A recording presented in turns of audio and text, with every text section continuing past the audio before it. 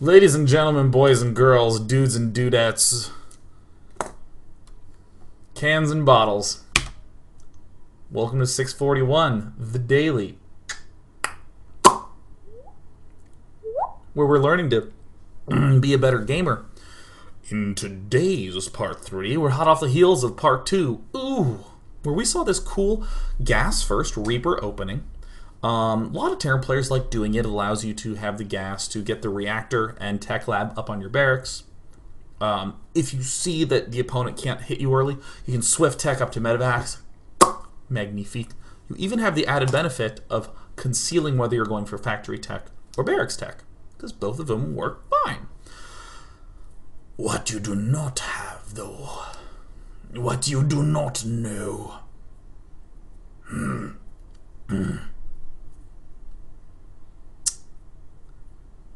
I don't know what the end of the sentence was. I couldn't remember. Here's the thing. What does MMA do when he's up against a cheese? We saw a pretty understandable, a pretty reasonable, a pretty acceptable, and all things relatable opening from MMA last game. MMA opened, saw MC expanding, and just did the appropriate response. But what happens when MMA starts to see that things are a little bit awry? Let's go ahead and begin noting differences as we go into this game. First, we're gonna speed things up, cause there's no reason to hang.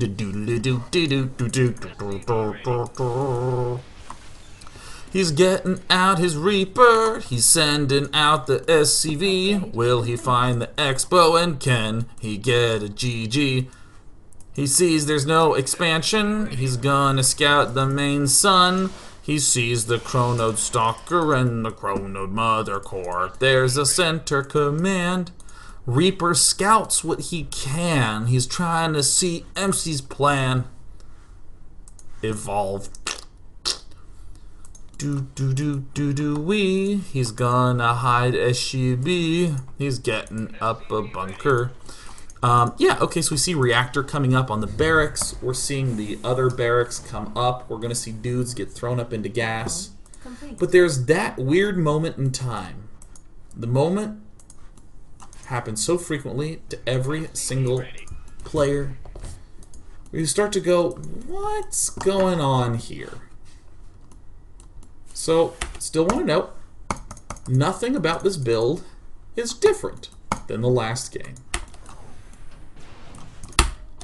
And then he sees it. There's absolutely no nexus. Oh my god. Oh.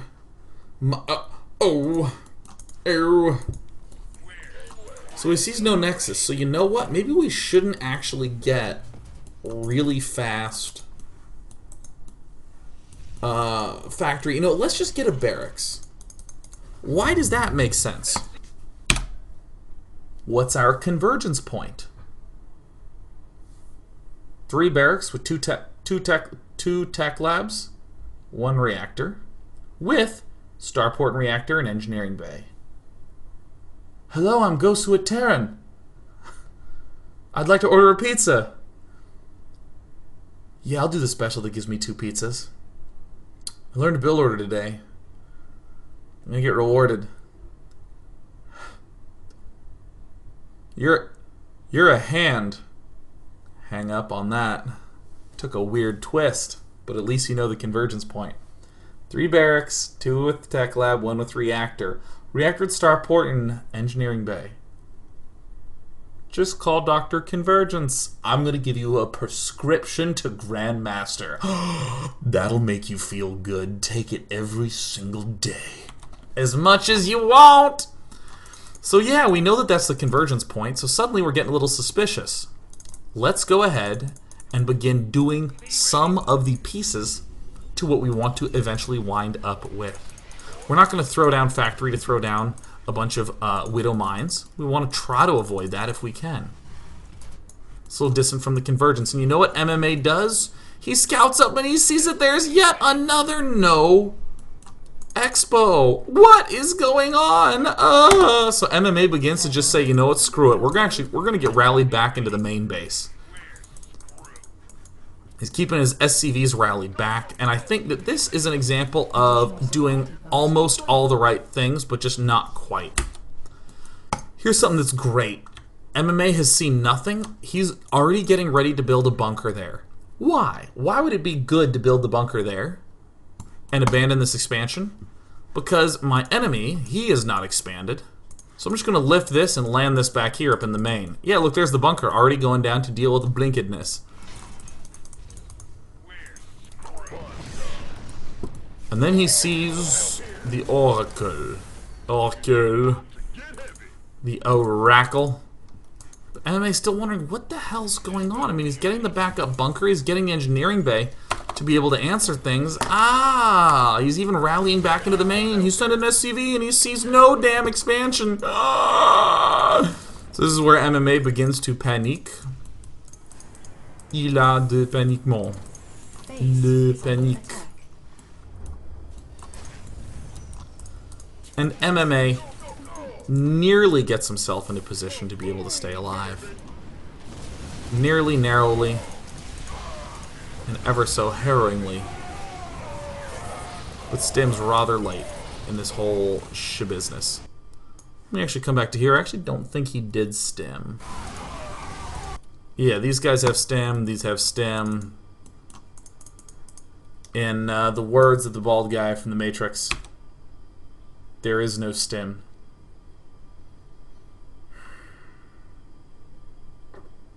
Thorazane is tall. Just want to throw that out there. He's like 6'1". I'm taller than everyone.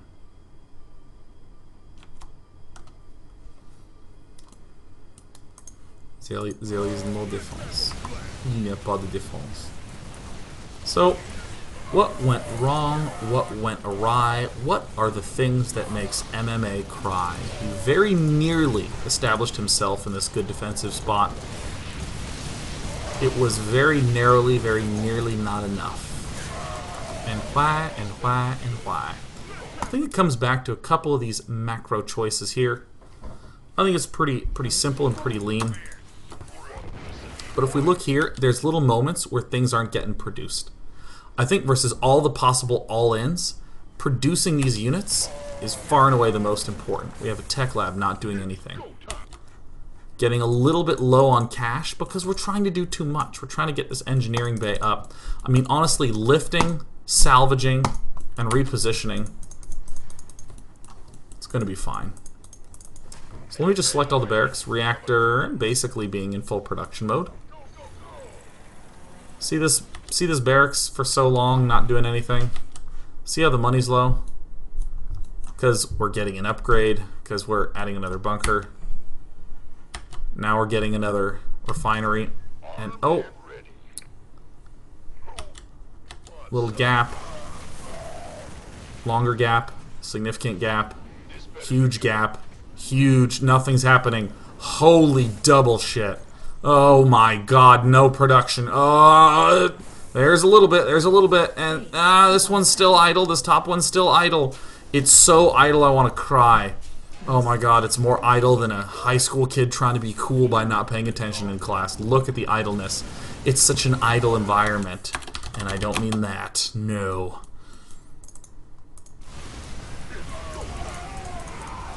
And that I think is about it.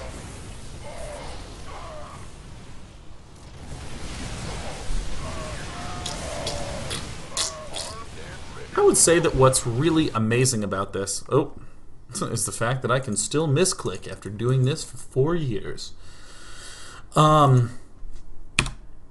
Really cool to see the way that MMA wiggles and adjusts himself to be able to hold off this attack, but in a way that's not going to violate his original plan. And I do think that, you know, we looked at the macro, there were slips because he's trying to do too much, so he doesn't have the funds, but also he's being distracted, so he's not building out of it. And that's just obviously going to be enough to result in the death deadening, doomsdaying.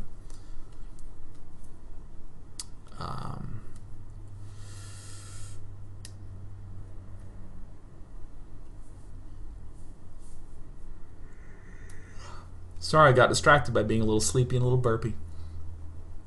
The logic is still there from MMA's opening. We did see, again, how the macro, both because he didn't have money at certain points, and because he was just getting distracted at some points, how that wound up killing him because he just didn't have enough stuff. The biggest thing is that trying to do too many deviations and wiggle around too much is what wound up hurting MMA. He got the extra barracks because he knew that something was up. And then he saw the Oracle and was like, oh my god, go straight in for that engineering bay to get it up, and then we're going to get upgrades, and we're going to do all that other stuff. The logic is there, but still that constant production is the most important tool to hold off. Screw it, I'm done. In today's daily, we got the chance to see two pretty by-the-book openings from MMA, where he then identified what his enemy was up to and made a nice little adjustment to be able to close it out. And then in each of those long-term games, we followed them up by seeing a match where MC did a big cheese. And we saw that MMA beautifully stayed on the course to get to that convergence point by not panicking, by not doing a different build order, by not trying to answer something in a different way, but always in a way that contributed to that end goal. Really lovely to see that. Really, really lovely to see. And that's what let him win. Let's take some questions.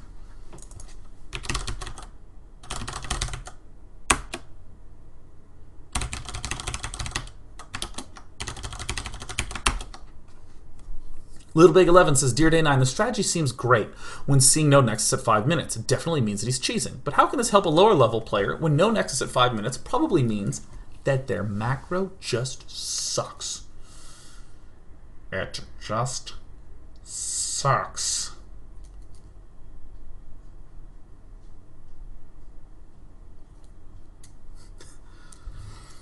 Great question. I hear this question happen in so many different forms. It's basically, if I'm scouting something and I see a timing that implies what he should be doing, how can I answer that if my opponent is just so bad that I can't even apply that read? The answer that we always come to, that will come back in so many different ways, is that true pros are answering not what they think their opponent is doing,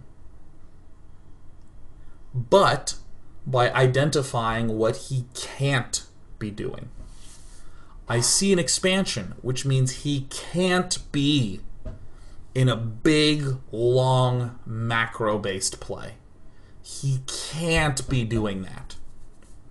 If he is doing a big, long, macro-based play, what do I, the Terran player, need? I need an expansion. I need upgrades. I need a really good economy to fight him in that late period. But if he can't be going for a long-term macro game, then I don't need this early expansion. And I don't need this amazing economy. I don't need a lot of early upgrades. I don't need to set myself up for the long term. That's the real significant thing. So if we step into that particular example, all right, I'm a low-level player. I scout no expo. What does this mean? Well, I'm going to be getting up more defense and more units early. And if it turns out his macro is just bad, no big deal. I'm still going to roll over him because I have more units. I didn't go for huge economy. I just went for a pretty big economy, which is going to beat a guy who had bad macro as is. Yeah. I mean, a sort of more explicit example is, what if I'm planning an attack that's supposed to strike at a key timing so that I can kill 10 SCVs guaranteed? And you say, well, what if my opponent isn't going for that timing, or he'll have that defense? Then you fucking kill him!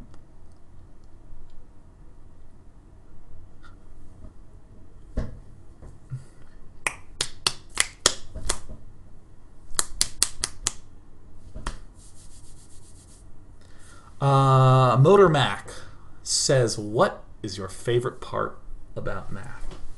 Here's what I love about math.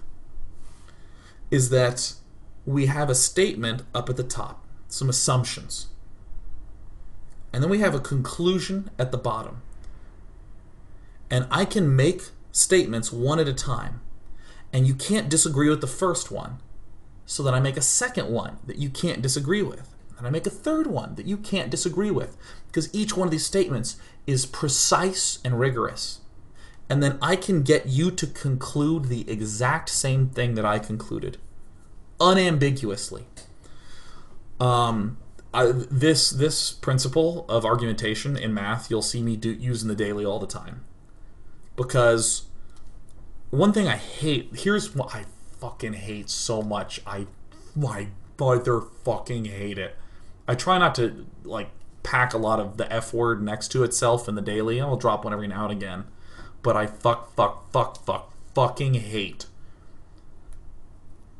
when I'm watching two people on the internet, or even two people in real life, happens equally frequently in both, in an argument about a topic, and they're both trying to win. They're trying to win it. They're trying to be right. They feel like they are on opposing sides, and that it's not about the truth or uncovering that. It's about who is the victor. Fuck that. What a childish little stupid way to just, oh, I'm insecure and I can't ever run the risk of a thought that popped into my head being inaccurate. Oh, I better try to win. I better try to... So this is when we hear argumentation techniques pop up really frequently, and people steal them a lot from conflict and fiction.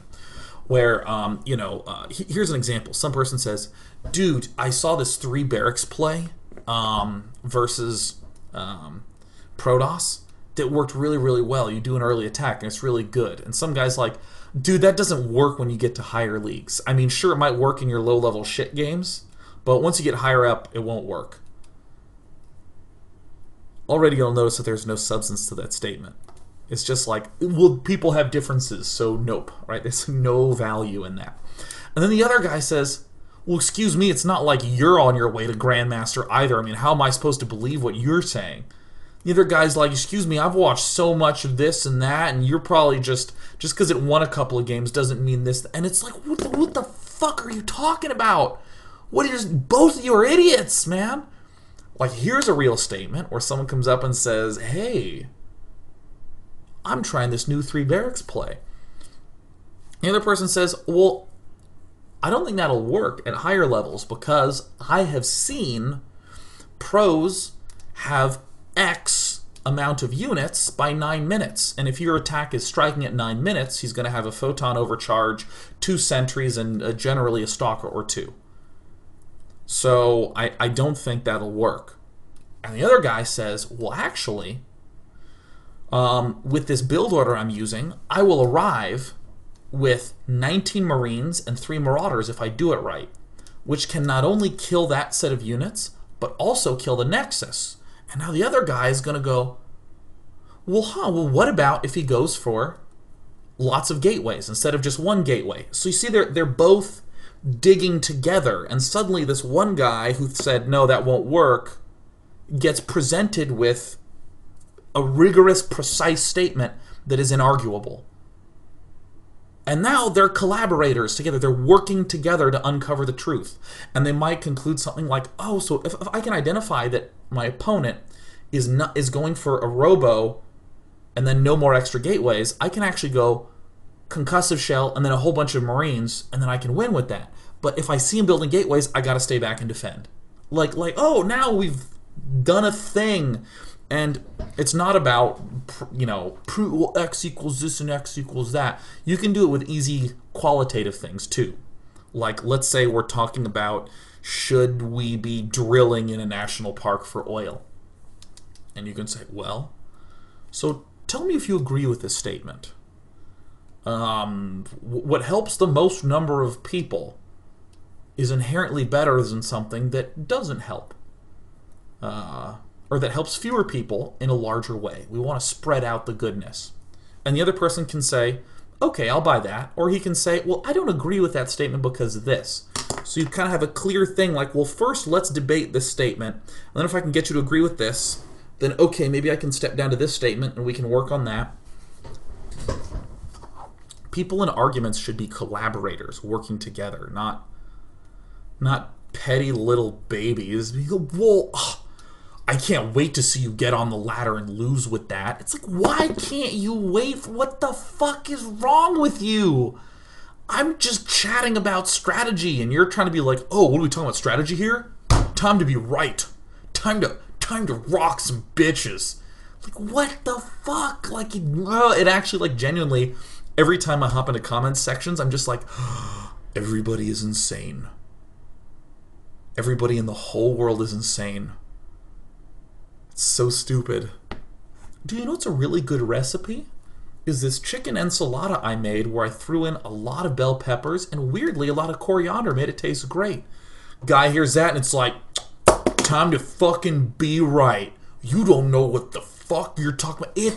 It's a flavor. It's a sensation. It's neurons shooting electricity to my brain in a way that creates pleasure. There's no right or wrong. That's just what it is. You like that music? Pfft, that's so stupid. It's just vibrations in my ears that feel good. It's insane. It's just insane. Let me tell you right now, if you are trying to be right in almost any walk of life, you're being an idiot. You're being a huge idiot. You're making an ass out of yourself every time you try to do it. Every single time. Just like, all right, I'm ready for another question. Well, I think I'm right. Well, why don't you listen to the other person? And just listen. The Pretty Girl says, Day 9, what race has the best 2-base all-in?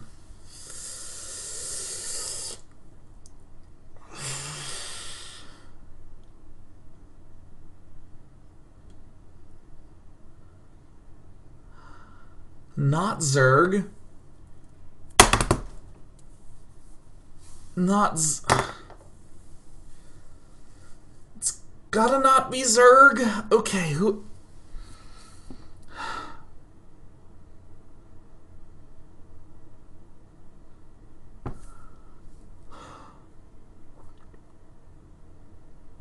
I think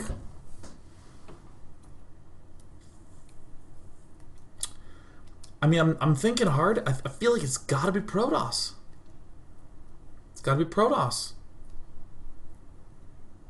Purely for the reason that warp-in mechanic is so strong. I think that's it. Protoss has a lot of well-established 2-base all-ins, but the number of all-ins has absolutely nothing to do with whether they're stronger or not.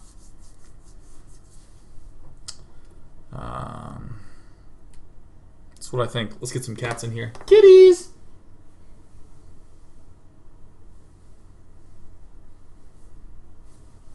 Kitties! Tomorrow we're going to take a look at some interesting mech play by a quiet Gosu known as HTO Mario. He's been extensively exploring mech, and it might not be the WCS BlizzCon Finals level of play. But you know what? There's some great-ass innovation happening from the more quieter, lesser-known Gosus among us. So we're going to take a look at that and see how the mech playing TVZ has been tearing up the Korean ladder. Meki! Show's done. Thank y'all.